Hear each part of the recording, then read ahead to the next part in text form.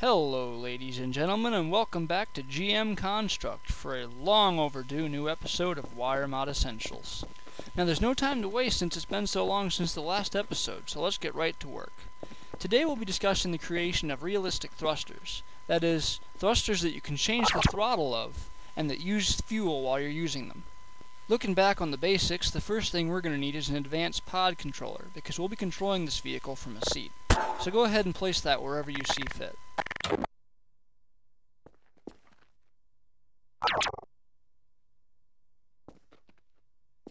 Alright, as I get everything frozen into place, let's go ahead and get our thruster tool out. You're going to want to set the min force to 0 and max force to 10,000. That way the force scales properly. As for the normal force, that's up to you. Alright, we've got our main thrusters in place. As for the steering thrusters, they aren't that important, so we aren't going to do anything fancy with them. Just place them on the sides of the vehicle. Now, since in this tutorial we'll be modifying values like throttle and fuel, we'll need to have something to keep track of those pieces of information so we can know how fast we're going and how much gas we have. The best solution to this problem would be a screen. Not a text screen, but a normal one. For the options, you're going to want to check only one value, bigger value, and floor value. All of these options will ensure that only one large value appears on the screen, and then that value is only a whole number. Type throttle in the label box and spawn the screen. Alright, you'll notice that the screen's default value is 0. Once we start feeding data into it, this will change. Do the same thing with the other screen. Same settings, only change the label to fuel. We'll spawn this on the other stock.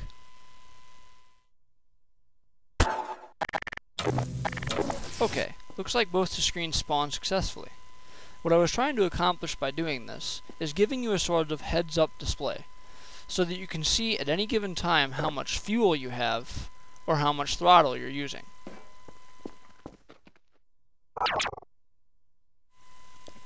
Now that our vehicles are mechanically working order, let's go ahead and start wiring. The first thing that we need to do, before we do anything else, is link the pod controller. Looking back on the basics, get the pod controller tool, right-click the pod controller, and right-click the seat you want to link it to. Alright, now that that's out of the way, we can get to the good stuff. The first thing that we're going to need, gates-wise, is a gate, time, timer. We're going to need 2 of them, in fact. If you remember back to the tank episode, we used 2 timers to steadily increase or decrease the length of a hydraulic cable controlling the height of a cannon arm. We'll be applying the same concept to this vehicle, only instead of changing the length of a cable, we'll be changing the input thrust of our thrusters. Alright, looks like our increasing and decreasing timers are both placed. Now, in order to achieve the increasing and decreasing effect that we're trying to do, the next thing we need is a gate arithmetic increment decrement. This will allow us to increase or decrease a value incrementally using the timer inputs. Once again, looking back on the tank tutorial, this was all we needed, but that was because there was no limit to how far, in either direction, we wanted the hydraulic to go. In this case, we only want it to be between 0 and 100. So the next thing we need is a gate comparison less than. This will ensure that as long as the number is less than 100, we can increase it. Next, we need a gate logic AND.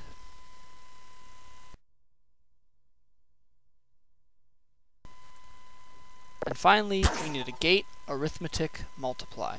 This will convert 1s and 0s from the less thans and the AND gates to values that we can work with when we're working with the thrusters. Working in the downward direction, we need a gate comparison greater than. This will ensure that so long as the value is above 0, we will be able to go lower. But once it's at 0, we won't be able to. For this mechanism, that's as far as the differences go. So go ahead and grab another gate logic AND and another gate arithmetic multiply, and place them in the same locations relative to the other ones. You don't have to, of course. It just helps with wiring. Alright, looks like our circuitry is in place. I'll explain the relations between these pieces later. For now, let's gather up the last of our components and get to wiring. For the throttle system, the last critical component we'll need is a constant value, with the values 100, 0, and 0.25. The 0 and 100 will serve to impose limits on how high or how low you can set the throttle. The 0.25 will be the increment-decrement value used on the increment-decrement chip. That being said, let's get wiring. Wire the first timer to the advanced pod controller. Run to the output of W. That way it counts up when you press W. Now wire the second timer's run to the advanced pod's output of S. That way the second timer counts up when you're pressing S. Wire the first timer's reset to the output of S. That way it resets when you're pressing the S key. And finally wire the reset of the second timer to the output of W. That way it resets when you're trying to go forward. Now, as I probably explained in the tank tutorial, this system of runs and resets makes sure that only one timer is running at a time, and the other one is reset while the first one is running, and vice versa. Next, we have to wire A from the less than to the increment-decrement, so that we can take the increment-decrement as the first comparison value. The same story with the greater than. Wire A from there to the increment-decrement. The next step in this comparison is wiring B from the less than to the constant value, applying the value of 100. Next, wire B from the greater than to the constant value and apply it to the value of 0. There we have our comparison values. Now we're going to wire A from the first AND to the less than gate, and then wire A from the second AND to the greater than gate. Those serve to check that the less than and greater than are both true. But we're not done yet. Now we need to wire B from the first AND to the advanced pod output W. Next, wire B from the second AND to the advanced pod output of S. This is basically saying if the value is in range and the key is being pressed, activate the increment-decrement. To complete this lengthy process, wire A from the second multiply to the second AND, and A from the first multiply to the first AND. Then wire B from the first multiply to the first timer, and B from the second multiply to the second timer. Now with all the logic out of the way, let's wire up our increment-decrement. Wire A to the value of 0.25, increment to the first multiply, and decrement to the second multiply. Keep in mind which multiply represents what, otherwise your increment and decrements could be reversed. Now let's wire A from the throttle screen to the increment-decrement to display the value that we're attempting to achieve. And before we proceed, let's take a look at what's going on. Now let's review our data. When the W key isn't being pressed, we have a timer at 0, an increment-decrement less than 100, which is true, so 1, and a multiply with the values of 0 and 1 in it, which obviously equals 0. Now let's see what happens if we press the W key and increase it to 2. 2 is still less than 100, so the true remains at 1, and 2 times 1 is 2. However, if we start from 99 and increase to 100, 100 is not less than 100, so the less than outputs 0. 100 times 0 is 0. Now, the way the increment-decrement works is that whenever it receives a value change greater than 1, it increments. If we apply this to our values, we see that between 98 and 100, the gate is able to increment, but once it gets to 100, the trigger value becomes 0, and it never increments again. Shown here at double speed is the results of our work. Notice that the counter stops when it gets to 100, and stops again when it gets to 0. As things currently stand, we can't place the value that we've created inside of the thrusters. They only accept numbers between 0 and 1. So to convert our 0 to 100 scale to a 0 to 1 scale, we need to divide it by 100. So let's get out a gate arithmetic divide.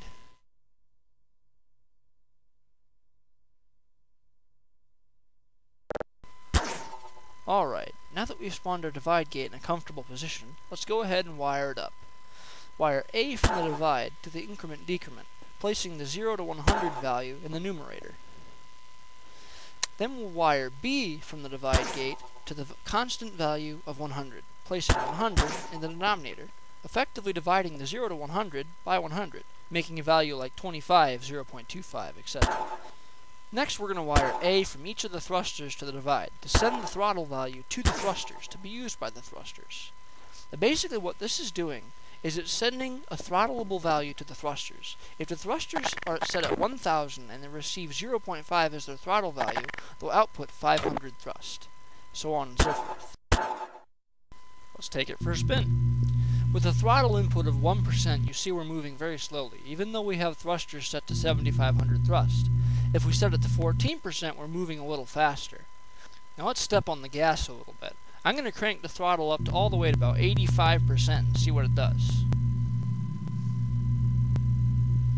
See? Even at just 85%, the thrusters are putting out at almost full potential, compared to 1% where we were barely moving. So this really works.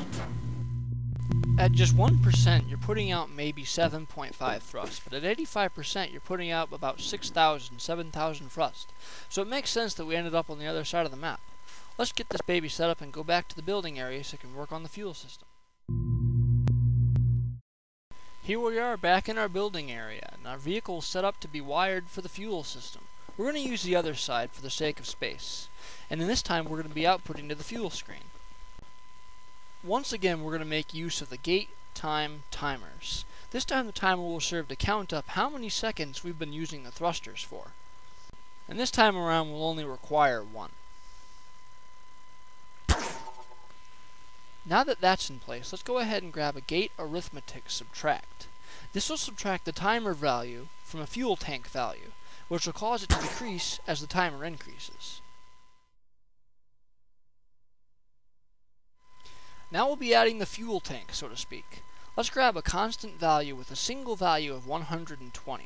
We're grabbing another constant value for the sake of keeping the values separated as to avoid any confusion and save some time. This will be our fuel inventory that we'll subtract from as the timer increases. If you want a small tank, set it to a small number like 40. If you want a large tank, set it to a number like 360. Obviously, the higher the number, the longer you'll be able to ride the thrusters without running out of fuel.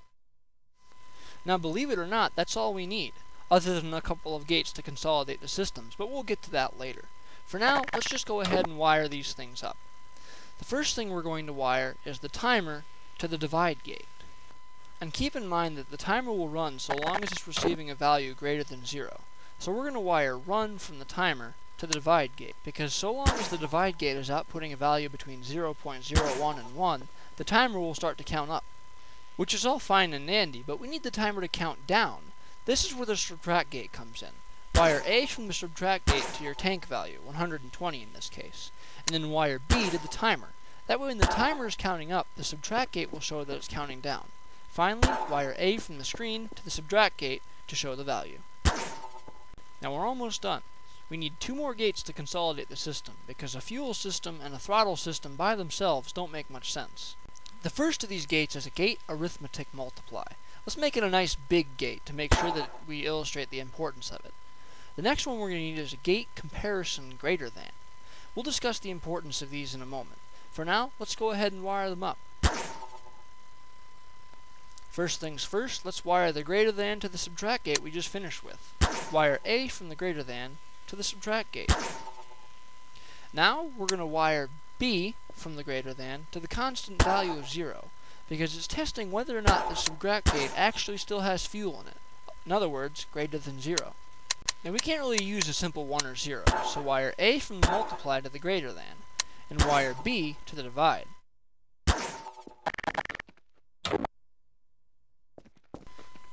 To fully integrate these two systems, we need to rewire a couple of things. Wire A from the thrusters to the newest multiply gate, because this is the new gate controlling what output the thrusters receive. Then you need to wire run from the timer to the multiply. This is because the multiply is outputting the last version of the divide number that we were originally controlling the timer with. Now I think we're just about ready to go, but I'd like to explain a few things before we take off. Let's do a quick review. We have 2 systems, a fuel system and a throttle system. Each of these systems have their own values. In this case, we'll make them both 10 for the sake of simplicity. We're dividing the throttle by 100, and we're subtracting the fuel by a timer value. What's going on here is so long as the fuel value shown in red is greater than 0, it's equal to 1. And 1 times the throttle value is the throttle value. In this case, 0.1. But if we were to bring the throttle down to 0, we'd still have fuel, but it'd be multiplying that fuel by 0, and the throttle value would now be 0. On the other hand, if we run out of fuel, then we're multiplying the throttle value by 0 fuel, which also changes the throttle value to 0. Either way, we're not going anywhere. Now that we have a full understanding of why and how everything works, let's take it for a spin. Notice how the fuel has begun decreasing. It'll continue to decrease so long as the throttle is above 0. but if we change the throttle back down to 0, the fuel will stop decreasing.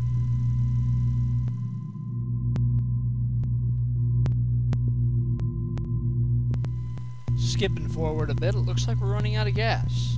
So let's head back to the building area, and I'll explain to you the last and most crucial part of this project: how to refuel.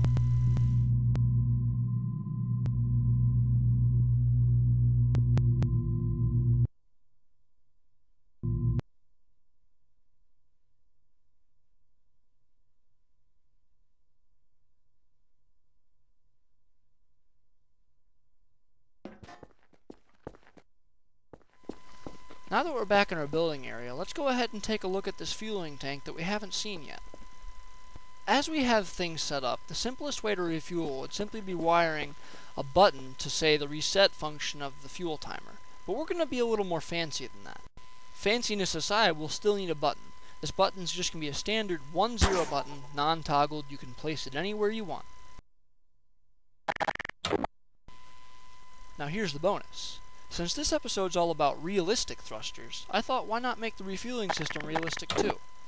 We're going to be using an underappreciated wire tool, known as the plug-in socket. It can be found in the I/O segment of your wire tools. With the tool selected, pressing left mouse will create a socket, and pressing right mouse will create a plug. We're going to go ahead and time-lapse to the process of me fiddling around with this thing to try and get it on the car. I hope you don't mind. Another not quite so necessary detail will be adding a rope to the back of the plug to make it look like a fuel line. You can experiment with the add length field to make the rope sag like a normal fuel pump would.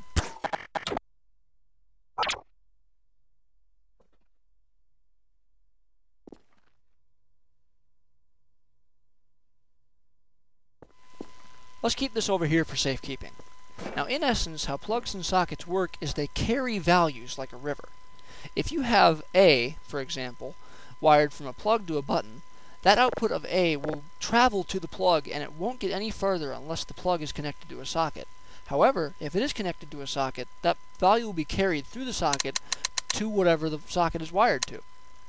Keeping that in mind, let's wire A from the plug to the button, carrying the value from the button to the plug. Now, so long as the plug isn't connected to a socket, that value won't go anywhere. Lastly, let's wire our reset value from the timer to the socket. Wire reset to output A of the socket. Now, this is important.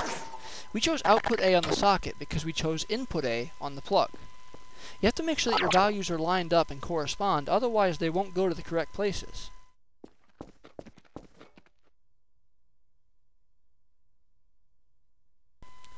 Alright, we're completely done with all construction and wiring. Now the last thing we need to do is test this baby out. Now I find that these plugs are most responsive when you're using the gravity gun. So just plop it in there, and now that it's connected, it'll be sending values to and from the plug. Pressing the button will send the value through the rope, so to speak, I guess, to the plug, to the socket, and then finally resetting our timer, saying that we have a full fuel tank.